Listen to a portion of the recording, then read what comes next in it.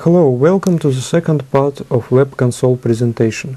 In this part I will explain how to download, install and run Web Console.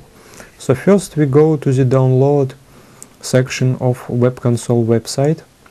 So here I see current beta version of Web Console. If I click it, it will forward me to the SourceForge website. And here I can just save a Web Console installation to the disk. I click OK. And so here now I have a Web Console on my computer.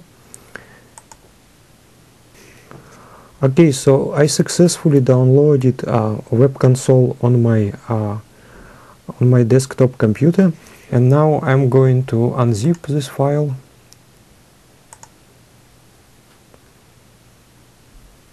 So here I have my Web Console.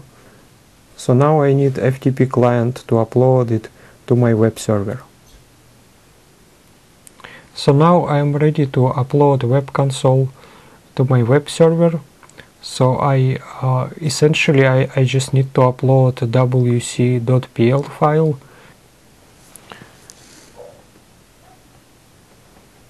So here I successfully uploaded this file, and it's important to set permission. I click properties and I set permission to 755 for this file. Click OK. And so now I am ready to install Web Console.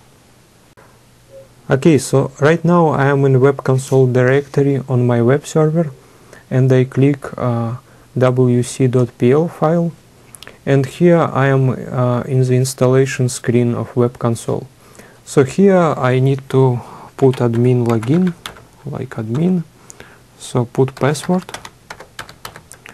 So confirm password. Here put my email address.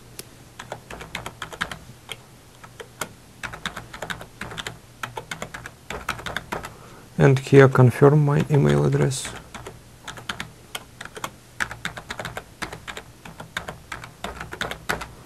Okay, so here if your default language is English, you don't have to specify encodings.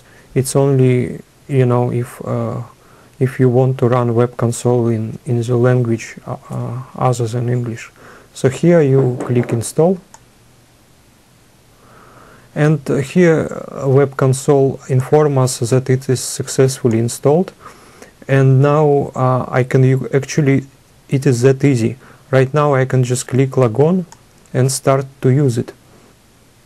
Okay, let me type in my password and log in into Web Console. So here we arrive to the Web Console page. This is command prompt from our server, and here we can run any command like ls, list of the current directory, or cd, change directory one level up, or internal Web Console commands. To see the list of all internal Web Console commands, use pound sign.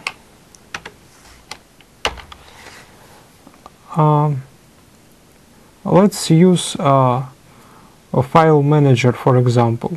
So I type pound manager, and so here you can see current structure of the web directory. By clicking on the folders, you can go in and up from this folder. You can also download and upload files to the server from your local machine. That's just main features of Web Console, and if you go and work with it yourself, you will find many more features. And if you have any questions, please go to web-console.org, read FAQ page, and post your comments to the forum. Thank you very much for listening this presentation, and I hope you will enjoy Web Console.